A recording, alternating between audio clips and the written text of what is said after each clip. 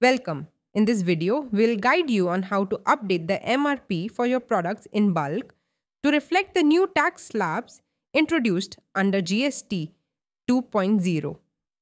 Once the GST tax migration is completed successfully, you can proceed with the MRP migration for the same items. Please note, you can perform MRP migration automatically through this method only if you have migrated GST tax using the Next Gen GST tax migration. To begin, click More on the right hand side and select Next Gen GST MRP. This will take you to the MRP migration screen. Carefully read the instructions displayed.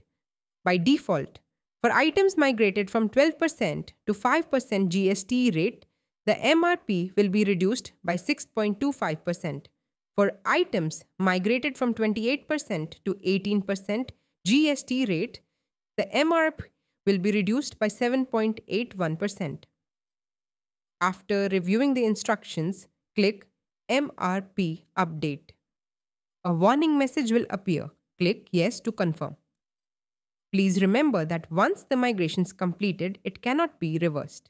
When the migration finishes, you'll receive a confirmation notification on your screen.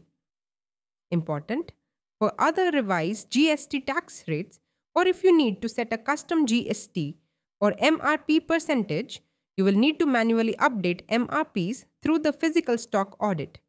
You can refer to the physical stock audit guide linked in the description.